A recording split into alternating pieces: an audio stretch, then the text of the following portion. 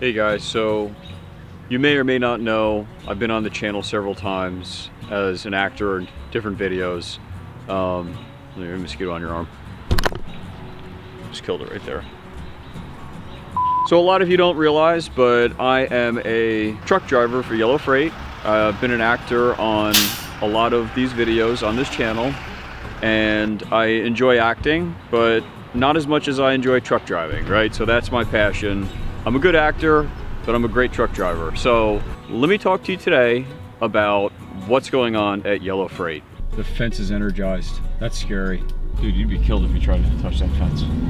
A couple weeks ago, we went to discuss new addendums to revising a contract under the National Master Freight Agreement. Now, our existing contract is going for another year, but they wanted to change the operations. They wanted to implement this new One Yellow plan.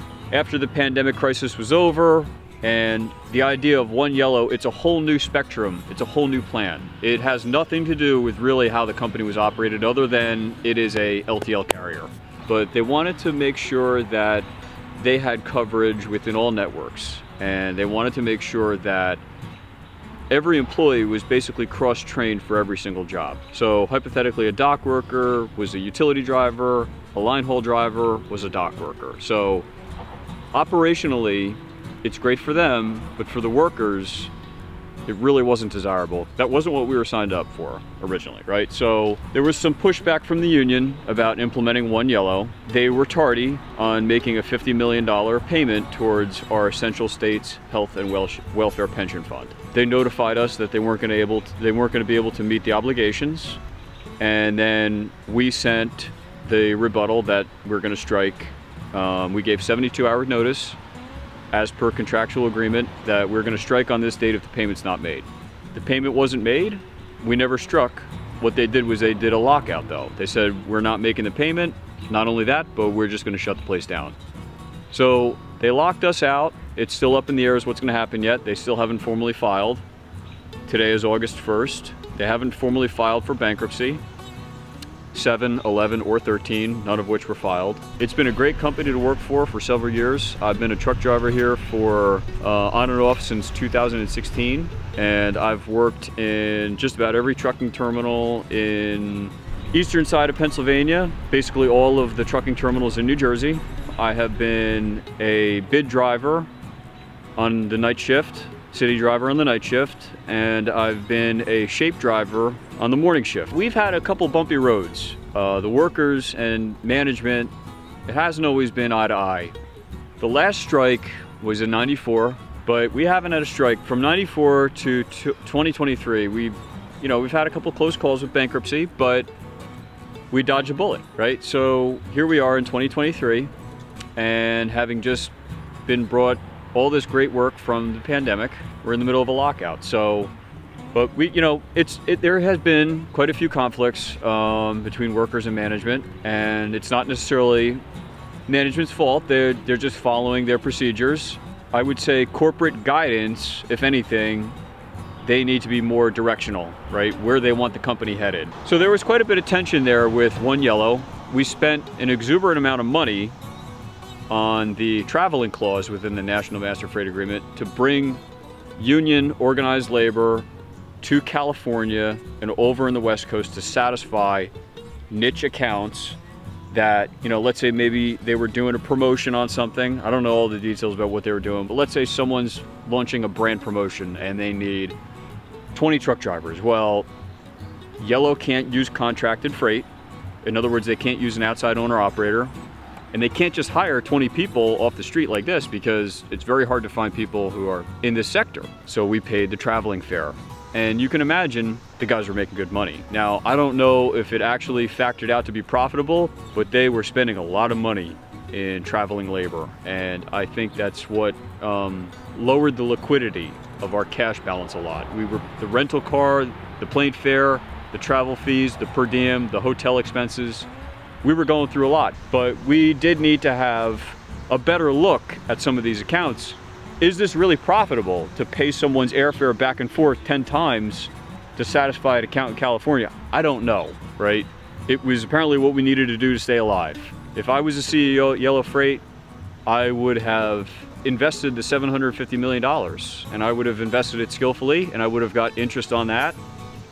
And then I would have come up with a new structured plan after the contracts was settled in 2024, when we're at a better negotiating time frame. They changed the One Yellow implement before a contract, which was the first problem, and they implemented One Yellow when the cash balance sheet was low.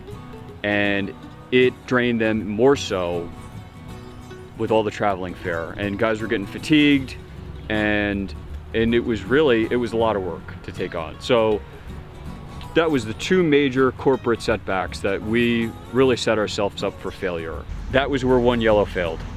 The CARES Act was part of the coronavirus relief package that the federal government issued certain companies, qualifying companies, based on their relevance, right? So based on how many people were on payroll, the kind of work they performed, and so forth. And we originally applied for it as an essential defense contractor. We got around $750 million. We received the money, and it was not well invested. I'm not sure where it all went. Nobody's really sure. And I've worked there for years. The condition of the building, the overall terminals were still not in tip-top shape. I physically was shocked at the size of the potholes in the Philly terminal. I mean, the potholes, I mean, it would be halfway up your leg, an actual pothole. It was crazy what you factor in the budget and what you don't factor in the budget. And I was adamant about this. I said, we got to get these potholes filled. This is crazy. Nobody cared. So, when you start letting the roofs leak and the dock doors are falling in and the potholes are halfway up your leg, you have to ask yourself, what happened to the $750 million? We did make some bad investments over the years. Our CEOs in the early 2000s, they envisioned that they were going to buy Roadway Express and its affiliates. And in 2003, they purchased Roadway, and the acquisition of Roadway, we took on a lot of debt. And the idea of buying Roadway was to extend the network, right? So you wanted to extend the network, customer outreach, better service, better terminal locations, less lead time, better freight tracking. Roadway, my understanding, Roadway was a bigger company, more drivers, more mechanics, more trucks, bigger fleet. We purchased it, I believe it was like a $1.4 billion deal in the early 2000s, which is a pretty big chunk of change. Now, the reason why we wanted to purchase Roadway so bad was because their clerical system was incredible. Their bill processing streamlined everything that we do at Yellow Freight. The way they were able to print and process bills, and the way they logged customer information, it was super high technology. Roadway was the highest technology trucking company of the early 2000s in its heyday, and we couldn't beat them, so we bought them. And we could not beat their technology, and we could not beat their lead times, and their transit turnaround was incredible. And so we took the loan out and we bought them. That was the first bit of debt that we got into. Then a couple of years later, we bought USF Holland, USF Redaway. We bought all of their Canadian affiliates, right? And so we took on even more debt. So now it's, 2005, 2006, the recession comes in 2008 after we bought USF. Business is going great. At that time in 2006, 2007, we had the most employees since the creation of the business. We had, I think it was almost up to 40,000 employees at one point in time. So if you think about how many people how many people does that represent, right? So that's like entire counties. Like if you just took a county and you counted everybody in some town in Michigan or something, that's like the representation of an entire county. That's how many people were employed, right? At that time it was YRC, right? Because when we purchased Roadway and we purchased USF, it was all YRC at that point, Yellow Roadway Corporation. Again, so the debt's stacking up, but we're doing great. We're paying off the debt, we're hiring drivers, people love their job, the health insurance is fantastic, negotiations, union, management, everything's going smooth. It's like clockwork. Every time it's due, it's renewed, negotiations are going well. Now, the crisis in 08, the recession in 08 hits. Trucking slowing down, and we're having a hard time managing the debt. Now, that's when things got complicated. Now, we made some other small acquisitions. We bought a trucking company in New Jersey. We bought a couple other Canadian brands.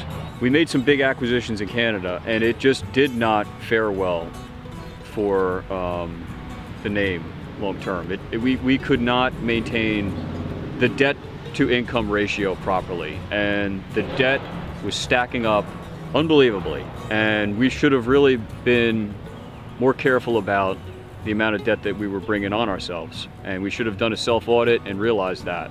That's where we are today. So we've been in operation since the recession in 08. We were in a boom cycle during the pandemic in 2020, and we were in an absolute boom. People were ordering online, sight unseen. They didn't even think about it. They wanted everything delivered. Everything had to be delivered. Nobody wanted to go to the store. So a shipment of water bottles would be delivered LTL, yellow freight. I mean, you know, if you had the money to pay for it, why not? You didn't want to expose yourself. You didn't want to go outside. And we were absolutely stacked. We didn't have enough drivers on the payroll to meet the demands in 2020. We didn't have enough we physically didn't have enough trucks. We physically had more than what we could take on. We were making money hand over fist. There was no way you could ever tell me from 2020 to 2023 that this company would go bankrupt. It was just unfeasible. We were so busy, we were so backed up. Customers were calling off the hook. The phone was ringing off the hook. As soon as you got back to the terminal, there's another run, there's another customer waiting. And that's how needed this service is, right? And the trucking bottlenecking that came out of it was, we were still able, I'm surprised, we're still able to meet the obligations. Guaranteed deliveries were made on time. Work was handled quickly. Our dock operations were able to reinvent themselves to be able to handle more freight. We were busted. I mean, you couldn't even walk through the dock. That's how much freight we had. I mean, you're tripping over rows of freight. You couldn't go anywhere. We were making money hand over fist. We were the premier carrier, and we had all the best accounts. Every other LTL carrier was,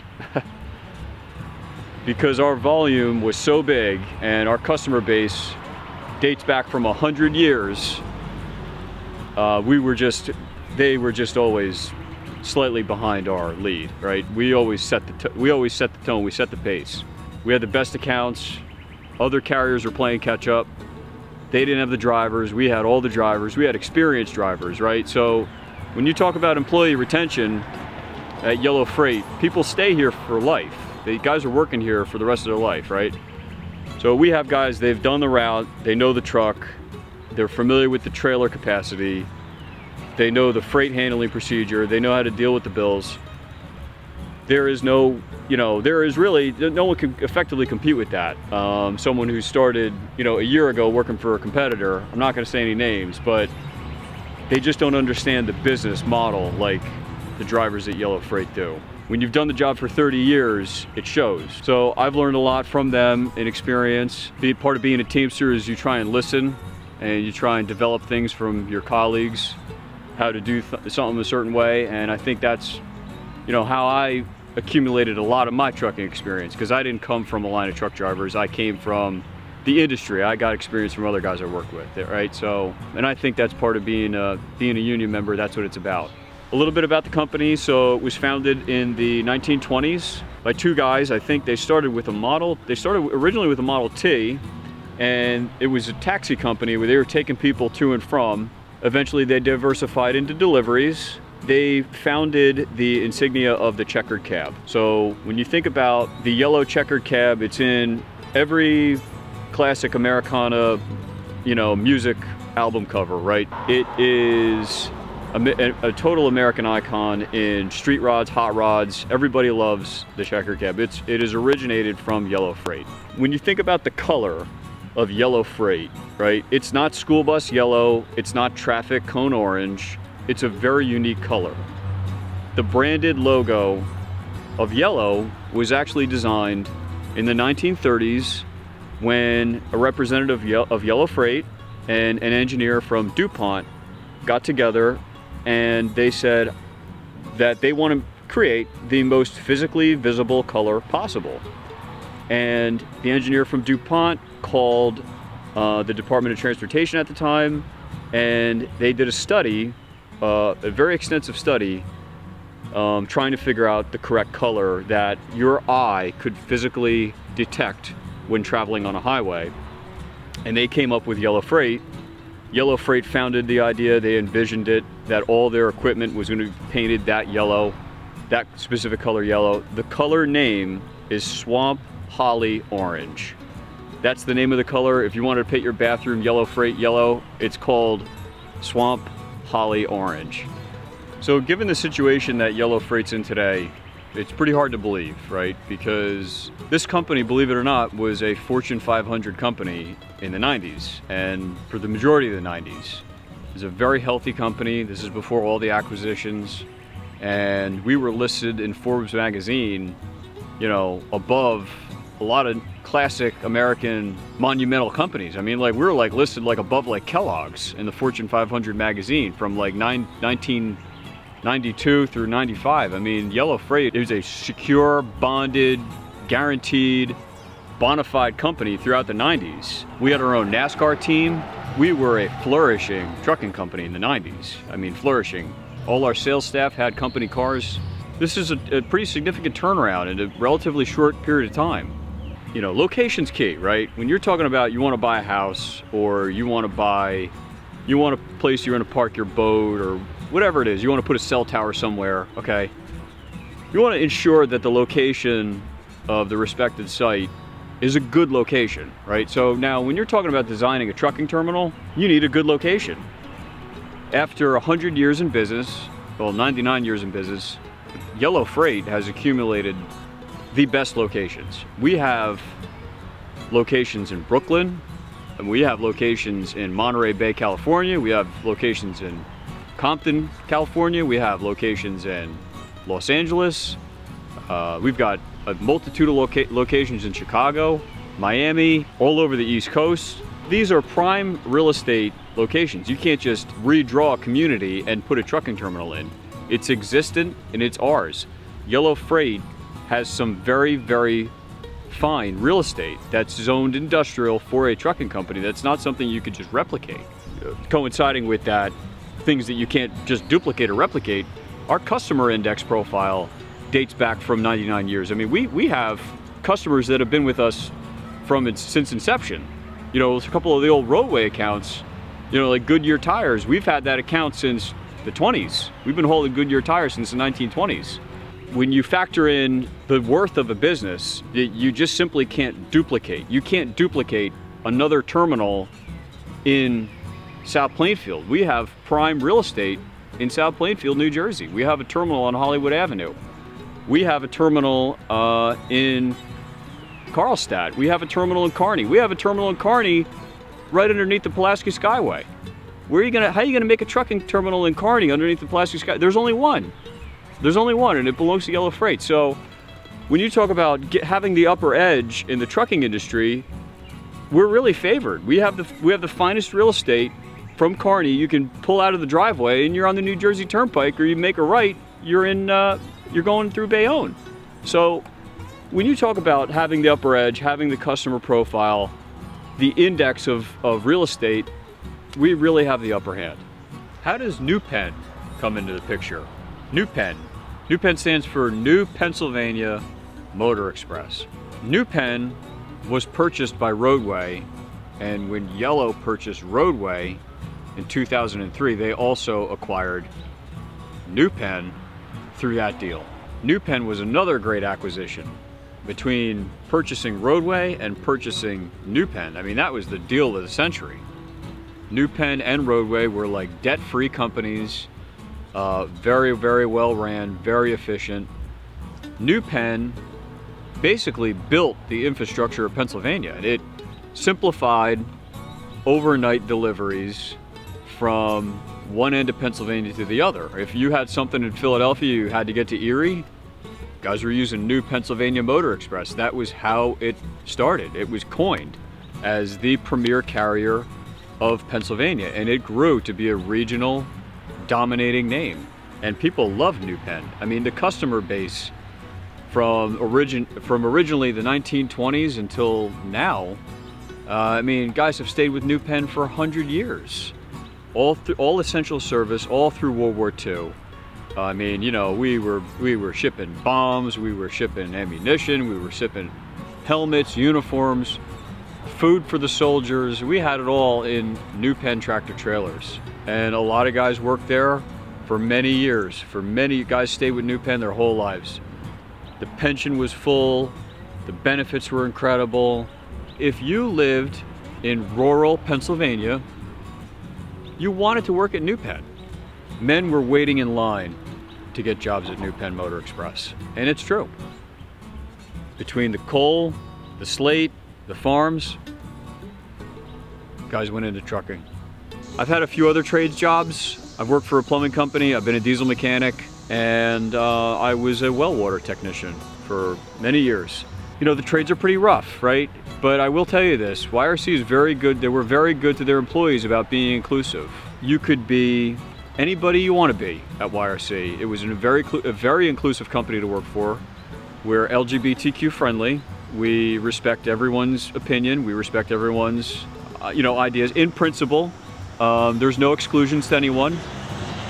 And I do appreciate that about the company. And I think it says a lot to the trucking industry. This is the first real trades experience that I've had where we really do hire minorities. We really do hire LGBTQ. We really do employ women. We seriously, I mean, you look at our payroll, a lot of our higher staff, a lot of our managers are women. And, you know, when you work for YRC and you work for, you know, Yellow Freight, it's a very inclusive company, and they did treat you well. They treated their people very well. The health insurance, which is the #1 reason why I've always stayed with this company for such a long time. The health insurance is incredible. You cannot buy this policy out of pocket. Trust me, you could not afford it. You could put yourself and your whole family on this plan at absolutely no cost, 100% paid. You'd have 5 kids, and your wife. It literally costs you nothing. So if you comp that policy, if you want to go buy it from the actual insurance broker, you want to buy it through the marketplace, I mean, several thousands of dollars. Several thousands of dollars. So if you factor in the supposed slightly lower wage rate that you're getting if you work for a non-union trucking company, and you compare it to our benefits, out of the question. I mean, it is absolutely a no-brainer to me. And I'm very aware that a lot of American financial hardship is rooted from having inadequate insurance and getting medical services that you can't afford. So we've been able to, the company and the workers, we've been able to come up with a deal to format the best insurance plan possible, 100% company paid, and they take very good care of their employees when it comes to healthcare. And that I will tell you, Yellow Freight is excellent with. I have worked in several different terminals in the Northeast. I can only think of one person that got fired. And out of 1,000 guys that I've met that work here, I think one guy got fired. Now, if you don't show up or you can't, you know, oblige to our contractual rules, like we do have a policy for no call, no show. And that's just with any job. Yeah, you're gonna get fired in the contractual 5 days or whatever it comes down to. You don't call and you don't show up, sure, that's a termination. But let's say, for example, you know, it's the summertime and I might not have vacation time, you know, accumulated. A lot of corporations are like, oh, you know, you need vacation time to take a vacation. No, well, I'm on the shape, which is casual. I'm a shape driver. I come in at 8 o'clock in the morning. I just want to see what's available. If I'm deciding that I'm going to take a 2-week vacation on Friday afternoon and I'm not going to come back for 2 weeks, you just book off. You just say, I'll see you in 2 weeks. So there's no disciplinary action for that. Well, there hasn't been, right? Yellow Freight takes very good care of their workers as far as the turnover. If you are fired, it's 100% because of something that you contractually broke a rule or something. You stole something, you whatever. That I understand. So as far as, you know, termination, high turnover, people have existential life circumstances, right? People have issues, people have addictions, right? And it's all inclusive in our insurance that, you know, you can go to rehab, you can go to an AA meeting, you can go to a check-in, you can check into a facility. There is no disciplinary action for that at Yellow Freight. It's a medical leave, right? It's a guaranteed medical leave. Nobody's gonna say anything to you. Now, if you work for Joe's Plumbing, I'm not sure how that's gonna work out. If you tell your boss you're gonna go to rehab. Obviously why people work at Yellow Freight, because the benefits are incredible and the termination policies are next to none. What we try and do is work together, try and work through different problems and circumstances that people have in their lives so that we can make it work.